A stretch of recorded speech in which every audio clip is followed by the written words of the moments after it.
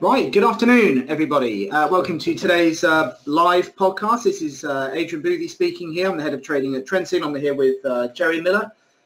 Good afternoon, all. Hello.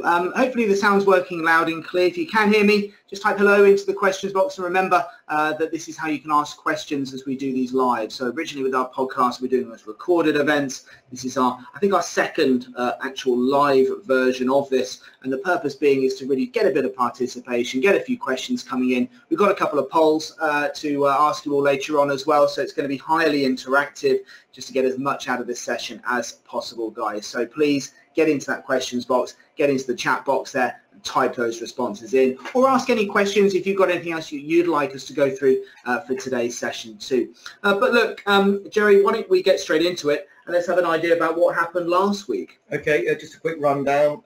What we call a risk-on week last week. So that's where investors, traders, fund managers start to move more into equities. So bond yields are rising, i.e. bond prices are going down and equities are going up as investors and traders like to put their money to work, which is good news, you might say, but there isn't much alternative, is there? No, we've talked about this in recent weeks, haven't we? It seems to be the stocks are the only game in town. Really. Tina, I think they called it. Yeah. There is no alternative. Actually, in the S&Ps, I've had to bring the S&P charts up with that, but that's sort of hit new all-time highs even today, pre-market, isn't it? Yeah, that's right. I think we were, latter part of August we hit the highs. I know we attempted it in early September, but here we are again. It's extraordinary when you think how badly the US is doing. All those numbers, when you look at Forex Factor and you see all those red numbers, you think, my God, we're at all-time highs. What is going on? And I'll tell you what's going on is that they're cutting rates at quite a pace at the moment. And again, just to go back to what we just said, where else do you put your money there? And it's a topical week for rates this week, because we've got FOMC on Wednesday, Jerry, don't we? Yeah, so that's the Federal Open Market Committee. That's what the FOMC stands for. We love our mnemonics. That's the rate setting committee for the Federal Reserve, the US Central Bank. So that's the equivalent of our Monetary Policy Committee, or MPC, to throw another mnemonic at you. But yeah, a lot of we got some important announcements on that front. We've got Bank of Canada, Bank of Japan, and the Federal Reserve in the US. So yeah, busy old week. Yeah. Okay. So what happened with some of the currencies last week? What happened to the dollar last week, Jerry? The dollar had been falling. Has been falling ever since the beginning of October, really. And if you look at the euro here, that's a sort of a proxy for the dollar index, isn't it? But just in the last week or so, it started to show signs of reversing that trend. So that's the dollar starting to recover. But I don't know whether it's a start of something else, but there's obviously concern or hesitation ahead of the meeting on Wednesday, because obviously if the Federal Reserve don't cut rates, the dollar will go through the roof. Yeah, well, we're going to talk about that a little bit later on when we review the week ahead, won't we? That's for sure. But I guess Trump's the impeachment inquiry, that continues on, doesn't it, really? Yeah, he's had some pretty tough news, really, Trump. Although I'm not saying I feel sorry for the guy, but these impeachment inquiries continue apace in Congress, and he's had more bad news about more people coming forward to testify. But he did have a bit of a win over the weekend, getting this Abu Bakr, whatever his name is, the head of ISIS, a long name, who took his own life apparently whilst having his compound stormed. But there you go, he's had a win. That'll help him. Yeah. It seems to be these impeachment inquiries, they're sort of relentless, aren't they? Sort of one after another, it seems to be. Or Congress are going for him. They're using this, the Ukraine issue over Biden, and Trump apparently using the threat of withholding this £400 million package that was to be given to the Ukraine only if, and releasing it only if they agree to investigate Joe Biden, who will be likely the Donald Trump's adversary in the presidential elections next year. And that's an abuse of office, alleged abuse of office and alleged action. So we'll have to wait and see. But, what it all means for the FX markets, it all translates into the charts somehow, doesn't it, with the turns and the moves that we see. I suppose we don't have to get too bogged down into what's happening with Trump's impeachment. I guess all we really need to know is it does move the markets a little bit, but it's all on the chart, isn't it? Yeah. If you think about it, every bit of news, whether it be anything to do with interest rates, unemployment data, or Trump, or the US-China trade war, it's built into the price, and the price action is what we're interested in analysing. As much as I can talk to you all about the news and events and stuff, at the end of the day, everything that we talk about is built into the price, and it's that price action that matters. And weirdly enough, I've seen so many times when you see the market coming up with all sorts of news and so on, and yet the charts can be extremely smooth. It's odd like that, and the markets will translate it onto the charts, and that's what we trade off. So really for us, I guess a lot of it is knowing about where those banana skins are, where the possible big moves might come from, what the big news items are, so we can trade around those. Really, we're going to talk about that for the week ahead. So we've got a few bits this week, haven't we, Jerry? Yeah, it's a very busy calendar actually, Adrian. It's unusual to have interest rate news. Well, obviously we've got Brexit, more about that in a second, but I don't want to waste too much time on that because it's all week long, every week. But we've got a lot of important data, three central bank meetings, and we've got the all-important non-farm payroll, so the US employment data. Yeah, it's a good idea to keep it all focused on the key ones. Yeah, I've got it all on screen there. Yeah, exactly. So why don't I just spin through it and just give everyone an update here. So we're no longer British summertime, which basically means now there's a 4-hour difference between us and the US, which means our markets, their markets open an hour earlier and close an hour earlier. So the difference is just 4 hours. But the good news is, unlike when I used to run my own trading desk way back as a broker, we used to cover the North American markets, and sometimes you'd had a 5 or 6 week difference in terms of when the US and the UK changed their times, which meant that in the spring you'd be there until sort of 10, 11 o'clock at night waiting for the markets to close. But this is just 1 week, and that's all we have to put up with. But so normally we have data points in the US at sort of 1:30, 3 o'clock, and then 7 o'clock for FOMC, but everything's been shifted an hour earlier for us in the UK. So 12:32 and then 6 o'clock. Yeah, I've already spoken to people this morning who said, looking forward to the announcement at 7 o'clock on Wednesday. I said, hang on a second, it's 6 o'clock, remember? Yeah. And they said, of course. And what you do is you just get so drilled into sort of reacting at a certain time, knowing that the FOMC are going to meet, but it's 6 o'clock, not 7.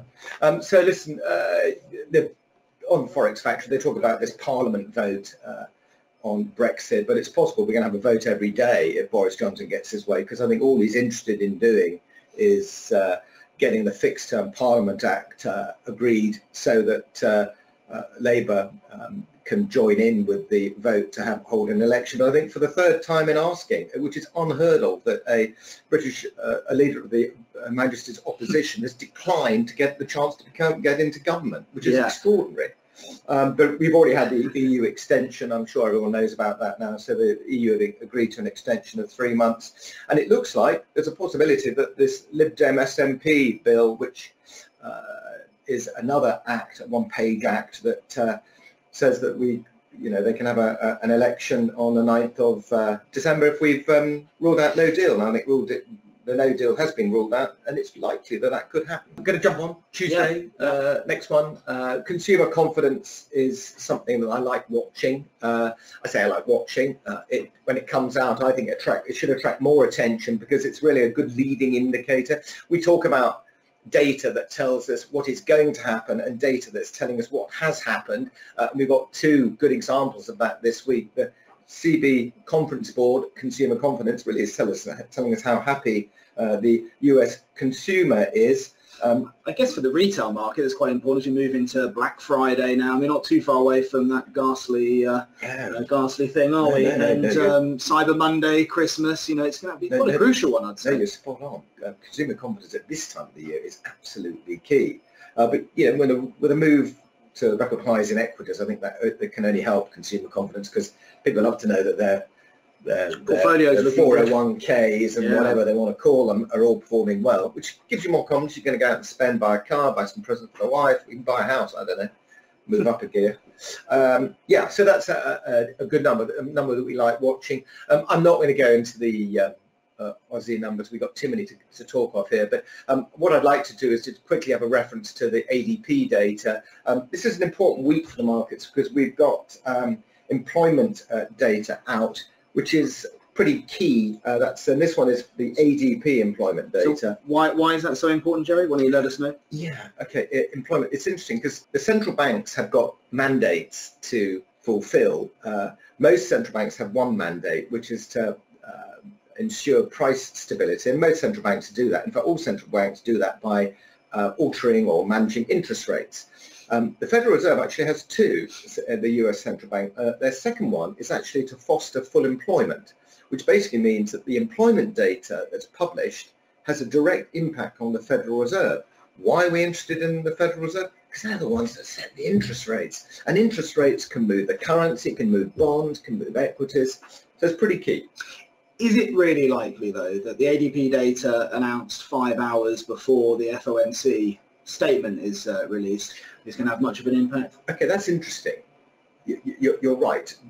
The question is, do the Federal Reserve have any forward guidance on this? Do they know any insight into it? I would say on the ADP, that's a private number. I would say no.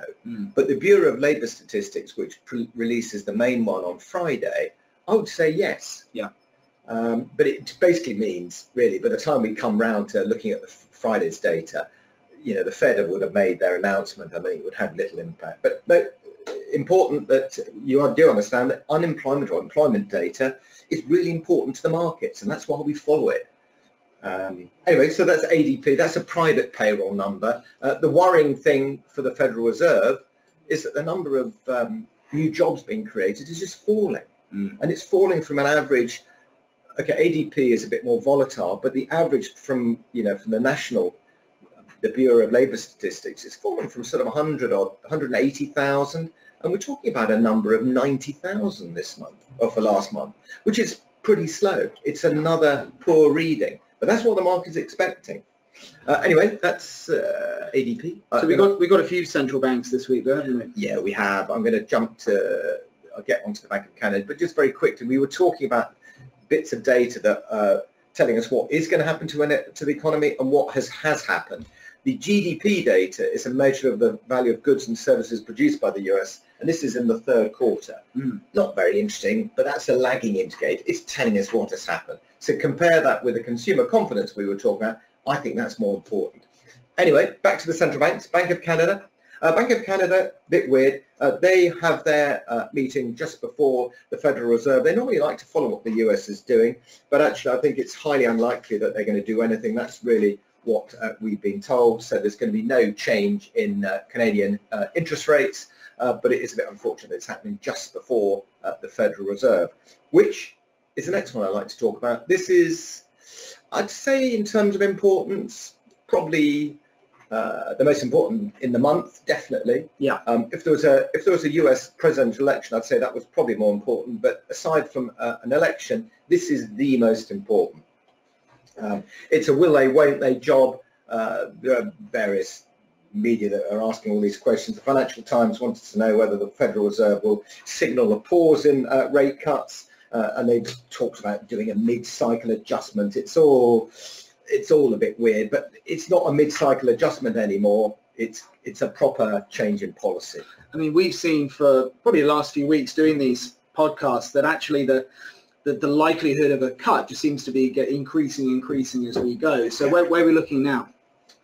Yeah, the chances of cut. It's quite interesting. We use this tool from one of the markets, that's the Chicago Mercantile Exchange, and they've got this contract or a series of interest rate contracts that tell us, or they imply, the probability of a rate cut, or a rate hike, more to the point. This is the current rate, 175 to 200, or 1.75 to 2%, and there's a 94% chance that it changes to that on Wednesday night. So I'd call, I don't know, 94%. I'd call odds that on. That's pretty strong odds on it. Anything stronger than 75, 80% is pretty much a shoe-in. So this is very high. The point being really that we're so likely to have that cut, so that's really what's being factored into the market. So we're priced in. We've seen that impact on the dollar over the last week or so, but actually if they don't cut rates, that's going to have a significant impact. So what sort of price movement might we see if they surprisingly don't cut rates? The surprise would be if they didn't, not if they do. The dollar would inevitably rally sharply because it's factored in, the market's factored in lower rates, which means you've got less interest you're going to earn on your dollar deposits. But if they suddenly decide not to cut rates, then people are going to put their money back in dollars because it's a better return than they were led to believe would be the case. So, and obviously equities love lower interest rates, and that's what they've been thriving on. If you look at the charts again, looking at the S&P 500, the rally that we've seen, it's all built around expectation of lower interest rates. No lower interest rates, the market will absolutely miss a beat and fall sharply if it happens. It's highly unlikely. We'll see. Yes. We'll see. Okay. And what about comments from the Fed?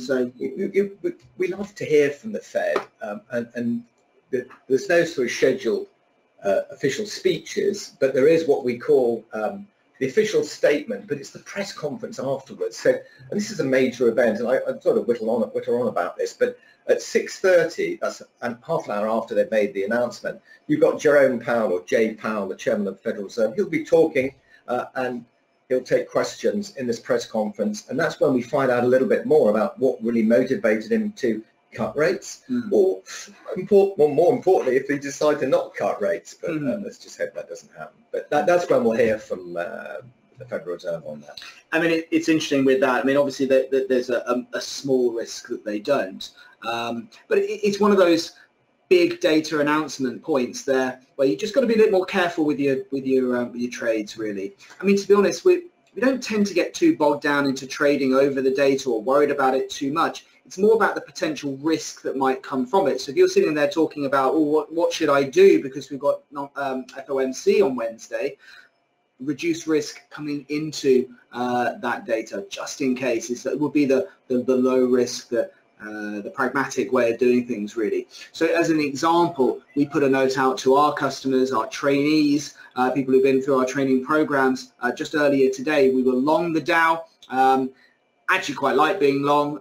We were in a nice position of profit after the trade that was opened last week, but we put a note out simply to say, look, we're taking our profits here on the basis that if it don't cut, it's going to lead to a massive, or should, all other things being equal, lead to a massive fall on equities, and therefore it's not really worth the risk of running a trade like that over such data. That's really the point. Does that all make sense, everybody? Hope so. Keep getting involved in the questions box there, guys.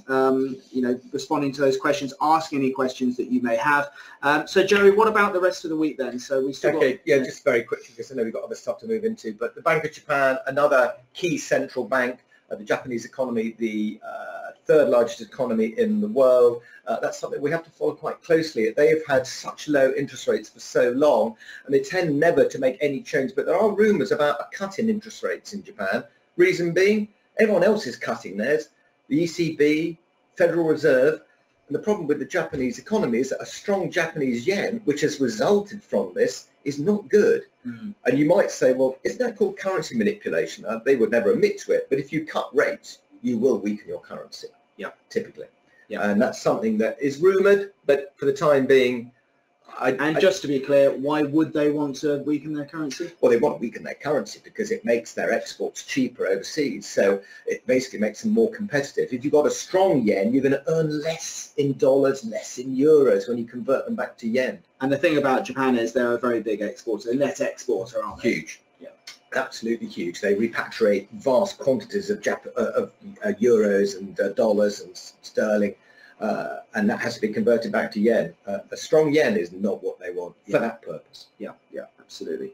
Okay, and then Friday we've got a little thing called non-farm payroll, really, haven't we? Yeah, this has all been NFP, employment data, unemployment data, has all these different names, but I mean, normally that'd be the most important item of data for the week, but upstaged a bit by FOMC. We're going to know about, but the key release is going to be Wednesday evening. By the time we get to Friday, I'm pretty certain that the Federal Reserve have forward warning of the data, so they will take that into account.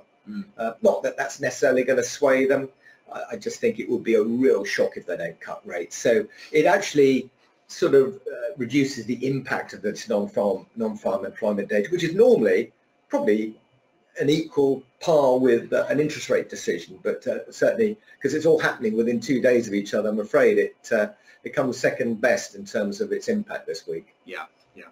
Good. Okay. Well, hopefully that's a good intro on what's happening for the week ahead. What I wanted to do is just go through something a little bit different today and try and get a bit of interaction. One of the good things about doing these sessions live is participation. And I've got a couple of polls which I'm just going to pop up through onto the on your screen. So if you're on the live session rather than watching the recording after the event, you can actually get involved and interact now. And I'm going to go with a poll straight up, and you can just check the box that comes up on the screen. Launch that now, guys. And the question simply is, how much trading experience do you have? And if you just answer now quickly on the questions box, on that poll there, just type on the screen on the thing that pops up. Let us know about your experience so far. So the reason I'm interested in this is because as we launch these podcasts, we're about 4 or 5 weeks into it now. We're a bit slow to the party, perhaps. We want to make sure that we're getting the best content out to you guys. I don't want to be pitching it too advanced or too beginnerish based on the people that are attending. So again, guys, if you haven't got on there, a few more people, please, still haven't typed in. Get onto that poll there. It seems to me we've got a real wide split, Jerry, which is probably not really what I was expecting. So we're looking at around 43% of you have never traded, 50% have traded for more than 3 years. So pretty even split, and no one kind of in between, which is a little bit weird. But that's fine. What that means is that we just have to pitch it in different ways. So we have to get a little bit technical, but also just make sure we explain those technical elements as we go through. So I appreciate that. Thank you for that. I'm just going to close that poll off now. And I've got one more, actually.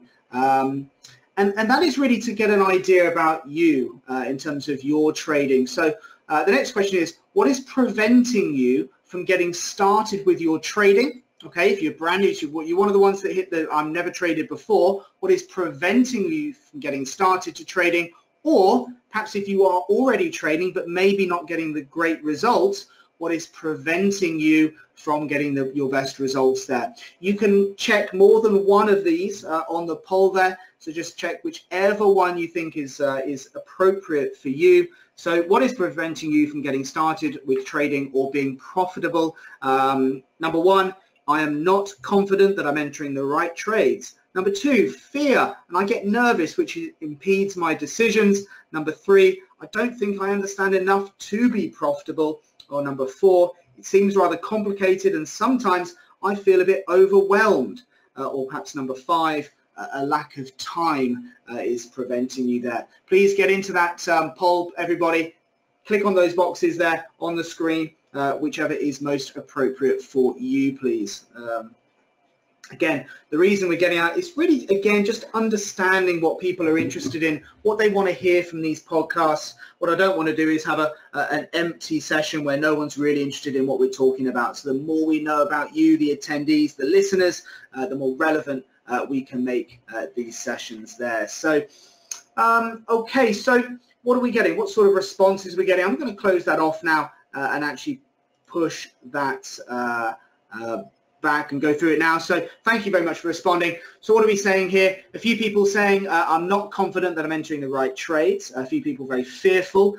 Knowledge seems to be an issue, Jerry. Perhaps people overcomplicating things, thinking it's too complicated and not understanding enough. And what I'd like to do is just share a few moments to talk about some of those points, really. But thank you for participating there. What I'd like to do is actually just start off with the two most popular responses there, really. In fact, no, let's just start from number one. I'm not confident that I'm entering the right trades. For me, this seems down to be getting a right entry strategy. For a lot of the time when I'm speaking to people, you know, a lot of people want to get into trading. They know it's a great thing to be into, but don't actually know, I guess, how to go about it or how to actually enter that first trade. Maybe they've got a trading account, maybe they funded it, and it's a bit like that, well, what now? Well, what I say to you is this: buy into a concept, a style of trading that you can identify with, and then test it in that way. So for example, for me, when I started trading back in 2002, I was interested in stock trades back then. and I was looking at value. I was looking for markets that were cheap and looking to basically buy cheap and buy, expecting the prices then to rise. It wasn't a very good strategy, but it's something that got me into trading in the first place. Actually, the more I got into it, and the more I then started researching about trading, the simple concept that I wanted, something I could then believe in, was about looking at longer term trends and then looking for turning points in the market. And that's very much how we position ourselves here at Trend Signal now, which is all about identifying that longer term trend and then looking for, I guess, simple entry points back in line with that longer term trend. The irony is that it's how most people speculate in their day-to-day lives. We're talking about, say, the Rugby World Cup, you're talking about horse racing. Generally what people do is they bet, they speculate according to trends, according to the team that's in form, the horse that's in form. I guess perhaps why a lot of people were back in New Zealand on the weekend, expecting that they were the form, not necessarily the form horse, but they're the seasoned winner, really, aren't they? Let's face it. Trading is very much in the same sort of way. For me, it was about identifying a concept first. What could I believe in? What was the right style of trading for me? Which is about identifying those longer term trends and then turning points, trading opportunities in those longer term directions there. And I've talked about, opportunities like this, like USDollar. You can see very clearly, very visually, those turning points that we see on our charts that you could as well if you went through our training programs. But it's all about a simple way of identifying those turns. And I guess that comes back to some of those other things that people are talking about there, the lack of confidence, that the complication, not knowing enough. Trading's like anything else, really, Jerry, that you don't have to know everything about the market. You just need to know what you need to know. Well, that's right. The problem with it, it sometimes gets overwhelming. You look at the business pages of the BBC, just to start with, you look at any newspaper, goddess, if you go to the FT and try to read some of the headlines and then work out a trading strategy, you'd be dragged from pillar to post and back again, and you won't make any progress because remember, a lot of what you read and a lot of what you hear is after the event. And our issue is trying to work out what is the market telling us, not what a media company or the FT or the Sun or the Mirror or the Telegraph or the Times are telling us. And this is the reason why we use price analysis. And that's what we're looking at when you look at a chart. It's difficult for some people to trade when they think about, oh my God, I've got to take into account this, that, and the other. You don't. You need to have a simple strategy that revolves around an analysis of price action. That's what makes it simple. Because it all translates through to the chart. And I speak to so many traders. I don't know if anyone ever feels like this, but you're constantly sort of reading this, looking at that, your eyes being, attention being diverted by this news, by this media, and so on, just in the quest of trying to find some sort of snippet of information that's going to help you to trade. Actually, trading news is a very difficult thing to do unless you're first to know about it. And unfortunately, we rarely are, really. Well, we are retail clients and definitely not the first to. You'll get hedge funds that are very, very clever. They employ a lot of clever people. They've got millions and millions, tens, hundreds of millions of pounds at their disposal. And of course, they will be the ones to react first. We're likely to get in 10 seconds, 5 seconds later. But believe you me, when you get some news that cause the market to spike, that's the difference. And the problem is that's kind of scratching around, trying to pick up a few scraps, really, isn't it? Over what is a very difficult way of trading. It's not really trading, it's reacting. It's reacting. It's also highly emotional as well. It's this sort of emotionally charged, fast-moving market that, for the vast majority of people, it's just an unpleasant way to trade, I think. Actually, I don't tend to hear too many people who are very successful trading over news. Don't get me wrong, news creates movement, but a lot of it is already factored into the charts. And so, when you're talking about looking for entry opportunities, people do all sorts of things. They look at support and resistance. Some people might trade commodities based on the seasons that we're in, believe it or not. Some people trade stocks based on their dividend program. Some people are looking at sentiment and how overbought or oversold markets are. Some people average in, a ghastly thing called average in or martingale style strategies. What I say to you is find something that breaks down the complexity. We've talked a little bit today in here about so a lot of you saying, I don't think I understand enough.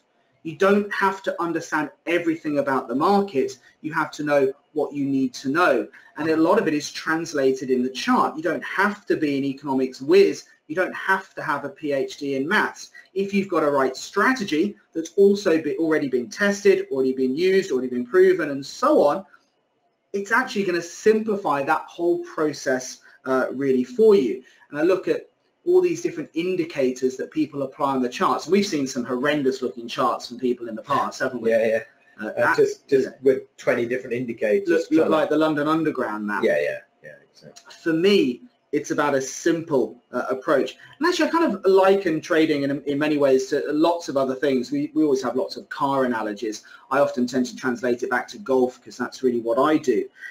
You know, I play in matches, I speak to people on the golf course. So many people overcomplicate their golf. And I remember having a match a few years ago with a guy who was saying, oh yeah, I'm just going to try and just fade it in here. I'm just going to take a little bit off and do this here, and I'm going to cut it in. I'll do this. Just hit the thing.